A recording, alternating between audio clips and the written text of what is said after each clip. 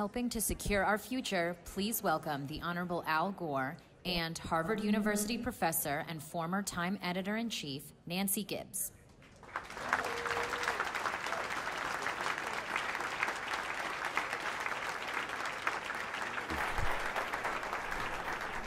Good morning. Good morning. Thank you so much for joining us and for kicking this conversation off. There's something so appropriate, I think, that we should start at such a cosmic level. I think when we think about health, we think maybe separately about our personal health and the health of our planet.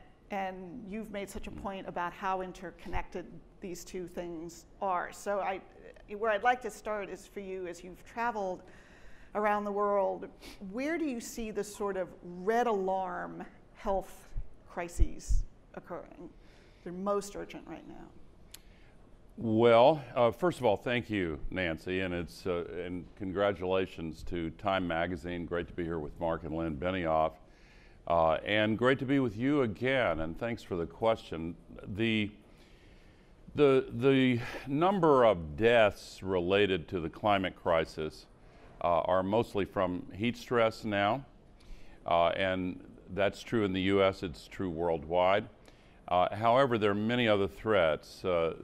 Tropical diseases are moving into higher latitudes, including here in the northern hemisphere and the places where so many hundreds of millions of people live.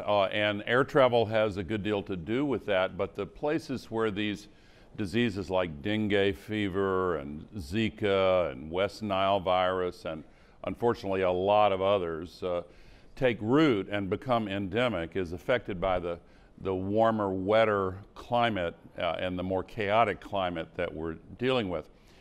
Another large source, about 9 million people die every year worldwide as a result of the co-pollution from the burning of fossil fuels, particulate pollution. You know, when you burn coal or gas or oil, we're putting 142 million tons of man-made global warming pollution into the sky every day. We're using it as an open sewer, basically. And that's trapping as much extra heat every day, the accumulated amount, as would be released by 500,000 Hiroshima-class atomic bombs going off every day. But the co-pollution of this particulate matter is killing millions of people from air pollution every year.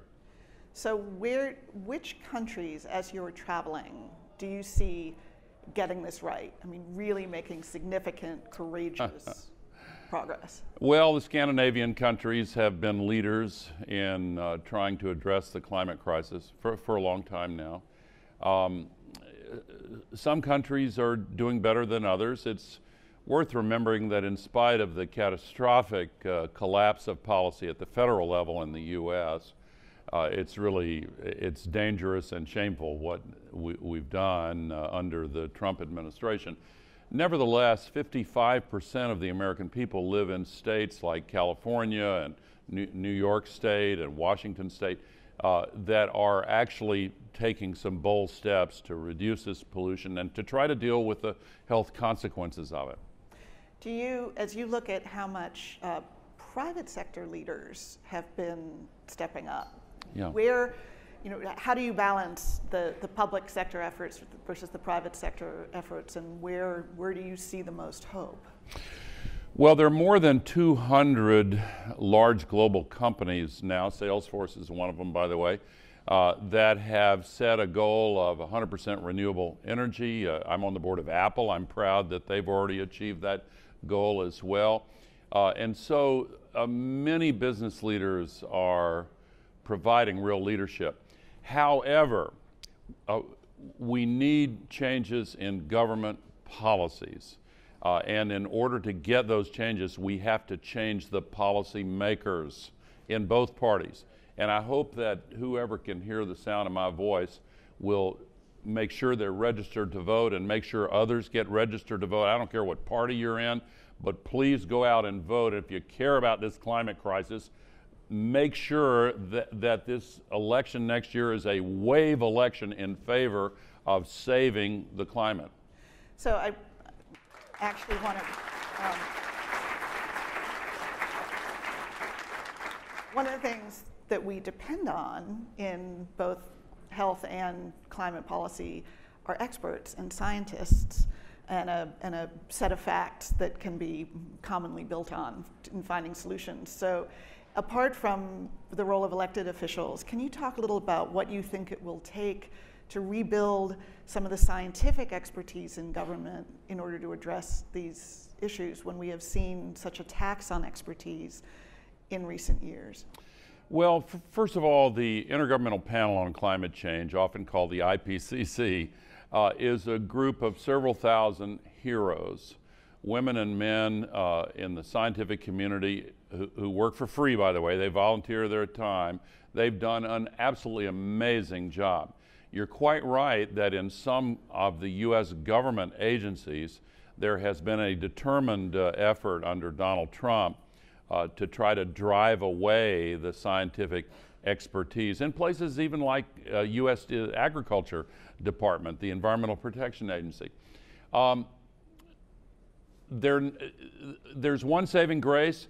The Trump White House is surprisingly incompetent in trying to pursue some of the goals it sets for itself, and so some of these horrible measures that they announce are being struck down by the courts, and so it's really important that this catastrophic assault on American norms and values and democracy be limited to no more than 4 years.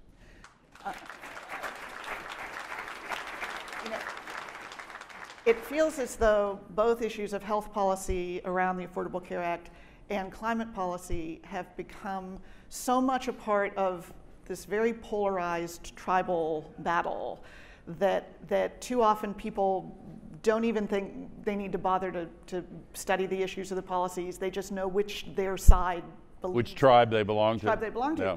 Which, especially around climate, makes it very hard to get individuals to take individual action if they think they will be cast out of their tribe as a result. So I'm wondering, you know, with all of your experience as a politician, in addition as a policy leader and as an advocate, do we need to somehow reframe this debate in a way to take it out of the tribal context and put it in one? I mean, nobody wants their children to be unhealthy. Nobody wants their environment to be destroyed. Yeah. And yet somehow it often feels like we are not actually talking about what we're really talking about. Yeah, well, I bring you some good news. So this morning, the partisanship that is at hyper levels in almost every other area of policy is now beginning to give way on the climate issue. 60% of Republicans in the most recent polling indicate now that they're well aware that this crisis is real, it's caused by humans, we have to do something about it. Among registered millennial Republican voters, more than 2/3 are saying the party has to change its position and do more. On 56 college campuses, the college young Republicans have banded together to serve notice that if their party does not change on climate, they're going to lose this entire generation. Overall, about 79% of Americans are now in the right place on climate. We are crossing the political tipping point now. It's more apparent at the state and local level, and as you mentioned, in the business community.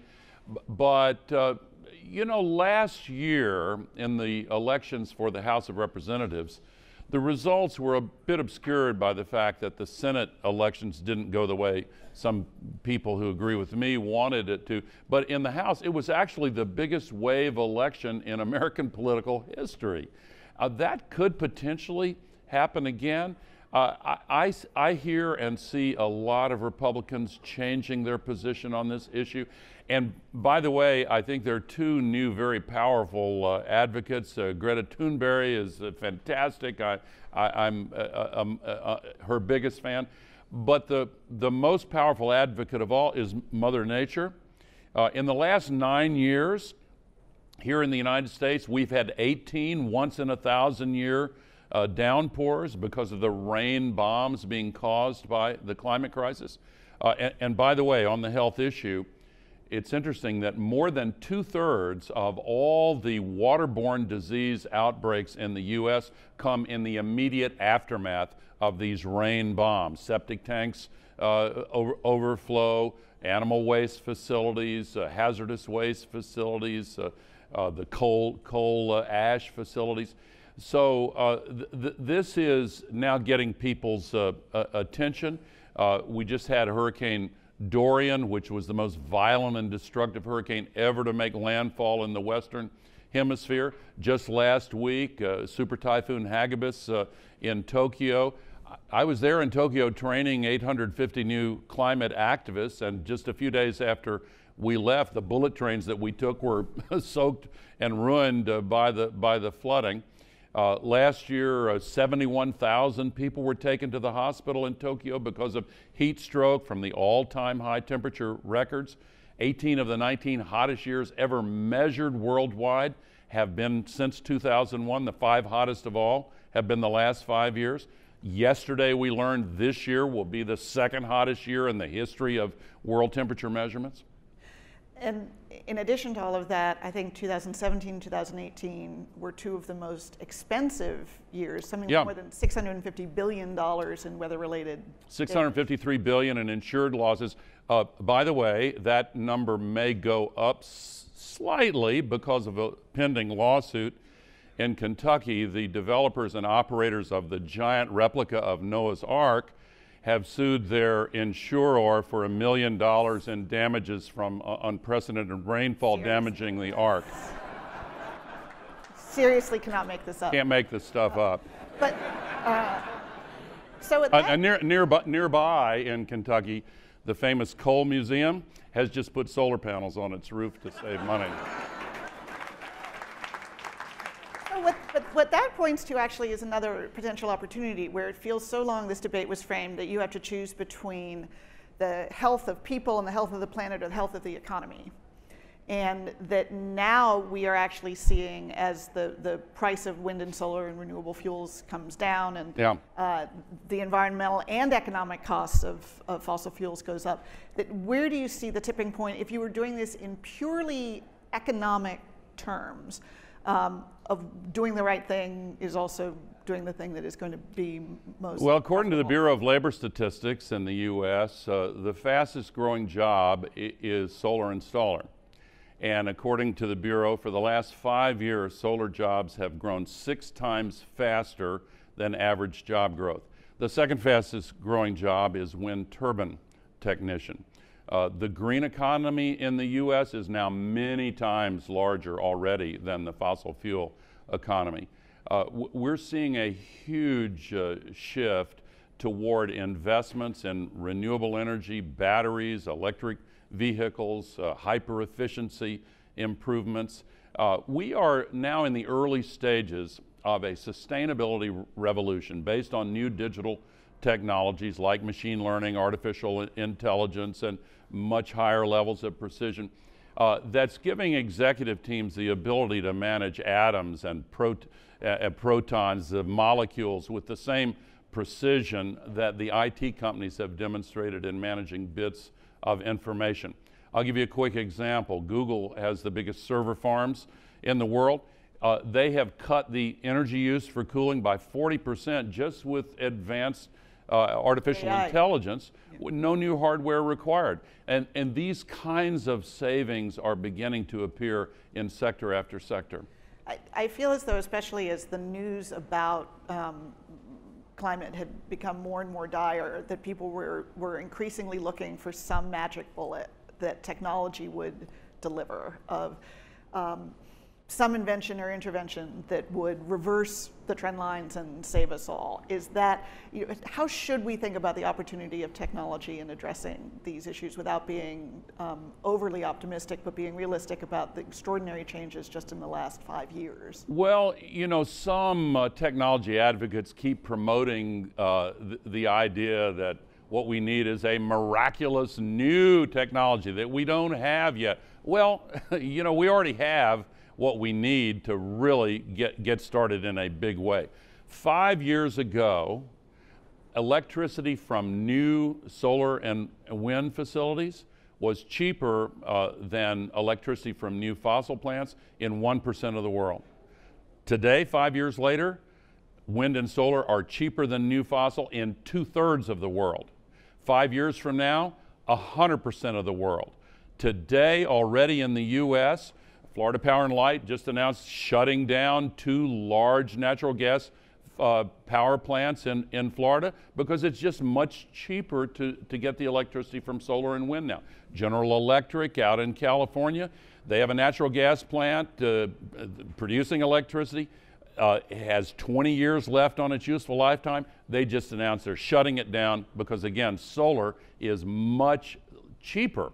And we're seeing in places like India, last year, 65% of the new electricity generation in India came from solar and wind. They're getting bids for electricity from solar now for 24 rupees per kilowatt hour, a quarter less than the cheapest electricity from coal. In Europe last year, 88% of all the new electricity generating capacity was from solar and wind. This is a revolution that is sweeping energy markets. Oil, gas, and coal are in decline. The stock market knows it. Some of them are beginning to sell off. We had subprime mortgages. We now have subprime carbon assets. Unfortunately, about 22 trillion of them, and this presents a huge economic risk. So we need policy to accelerate this transition so that we can stop using the sky as an open sewer. And yet it feels like some of the interventions that are most promising are very low tech in kinds of sustainable agriculture that you wonder why it has taken so long for that to become such a central part of this conversation. Yeah, typically it takes a few transition years, 3 to 5 years for farmers to shift from the plowing intensive, chemical intensive agriculture that relies on poisons and soil erosion. But the good news is there's a farmer-led revolution toward regenerative agriculture, no-till or low-till, with natural recycling of inputs, intensive cover cropping, agroforestry, including silvopasture.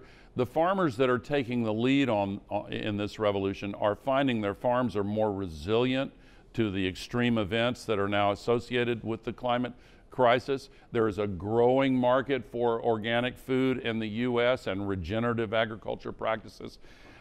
It is, you could say, low tech, but it's a different way of thinking that gets us away from, what we're doing now in many farms erodes the soil 100 times faster than the natural replenishment of topsoils. We cannot continue doing that.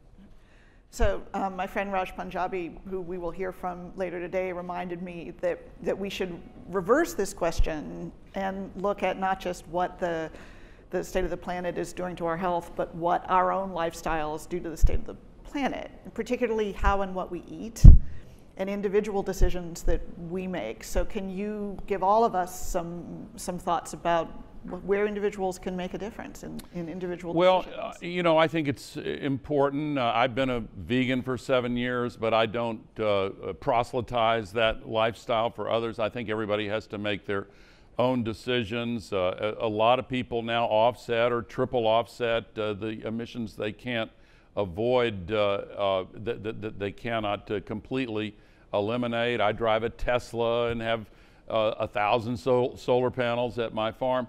But here's the thing, Nancy. It is not fair to put the burden on individuals to solve this climate crisis. Individuals can make a difference and should.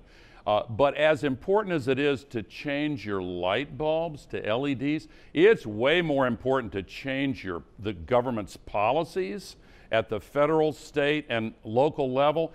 And again, in order to change the policies, we have a pressing need to change the policy makers. Especially, we need to get rid of the ones who have been taking massive amounts of campaign and lobbying money from the fossil fuel companies, benefiting from the revolving door, leaving the Congress and going immediately to work as a lobbyist for fossil fuel companies. We've got to get money out of our political system. We have got to have truth in lobbying so that companies that say we're good guys, we're going to be a part of the solution, don't turn around behind our backs and go and spend millions of dollars helping out climate deniers. We have to put the main burden on our individual roles as citizens in a democracy. We've got to get involved. In order to solve the climate crisis, we've got to solve the democracy crisis. Well, so then I can't resist asking, as someone who had a front row seat on a presidential impeachment drama, Yeah. of what you make of what we So fun to think back on those days. I thought you would like that.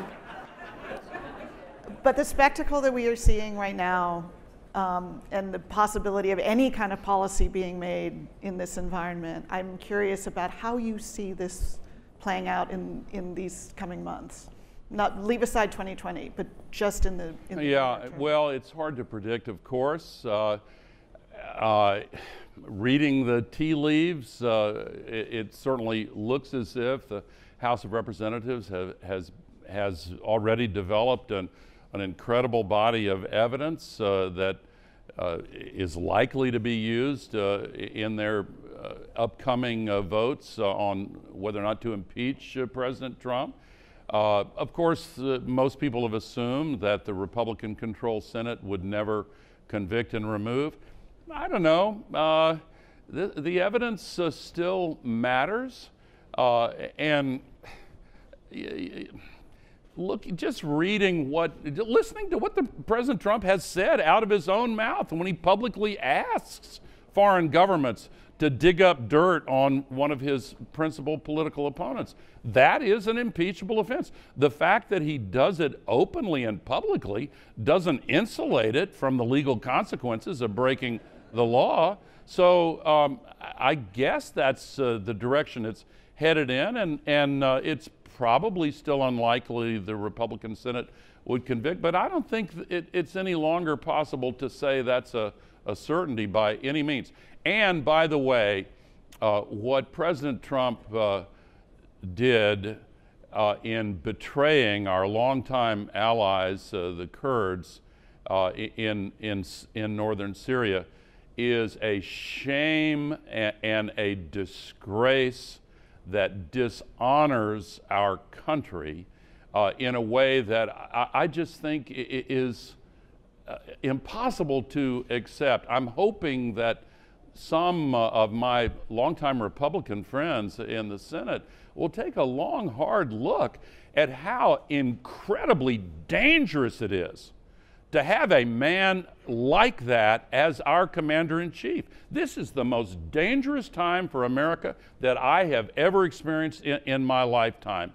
And all Americans who feel that this country continues to play a special role, in Lincoln's phrase, as the last best hope of humankind, have to really get engaged and get this guy out of office one way or another. Mr. Vice President, thank you very much. Thank you. Thank you very much. Thank you. Thank you.